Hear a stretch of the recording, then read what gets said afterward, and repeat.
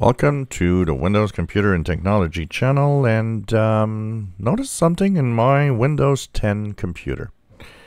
You might notice that I have seconds on my clock, and you might wonder how I did this. Well, I'm going to show you in this video how to add seconds to your clock if that's what you'd like to have. So what happens is that seconds were an on-off thing in Windows. Because for some reason the higher drain of current made Microsoft decide that it was a feature that was not turned on. So on Windows 11 22H2 you might have seen that. Maybe you're saying, hey, I'd like to have seconds on my clock in Windows 10 2. Well, there's a registry hack that you can do to have them. Just shows you that it was made to have it, but unfortunately it's not turned on. So and you'll need to check if maybe the key is there but it's just not the proper value. So you'll go into your search and you'll type regedit, R-E-G-E-D-I-T, for registry editor. And the registry editor, you're going to say yes. What you want to do is expand H key current user. That's the first thing you want to do. Then you'll expand software. In software, you will go into expand Microsoft.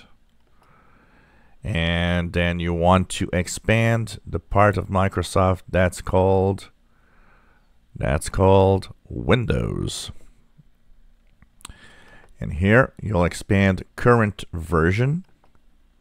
In the CurrentVersion, you'll expand Explorer. So let's go down a little bit here. So Explorer right here. And then what you'll need to do is simply click on Advanced. Now here, do look for the option that might be there. If you see something called Show Seconds in System Clock and you don't have seconds, it's because the value is set to 0. So all you'll have to do is double click on it and set the value to 1 and then click OK. If you don't see that entry at all in here, then you will right click, you'll select new, you'll select Dword value or Dword 32-bit, and you will actually give it the name Show Seconds in System Clock. Remember that the first letter of each word is in uppercase. So show with the S in uppercase, seconds with the S in uppercase, in with the I in uppercase, system, S in uppercase, clock, C in uppercase. And that's what the value you're going to give it. You're going to press enter. Once that value is done, what you're going to do is do exactly what I told you first, because the value is going to be 0. You're going to double click on it and you're going to give it the value 1 and you're going to click OK. Once that is done, you will restart your PC. And once you restart the PC, when you log in, you'll notice that you'll have clock seconds displayed on your Windows 10 machine.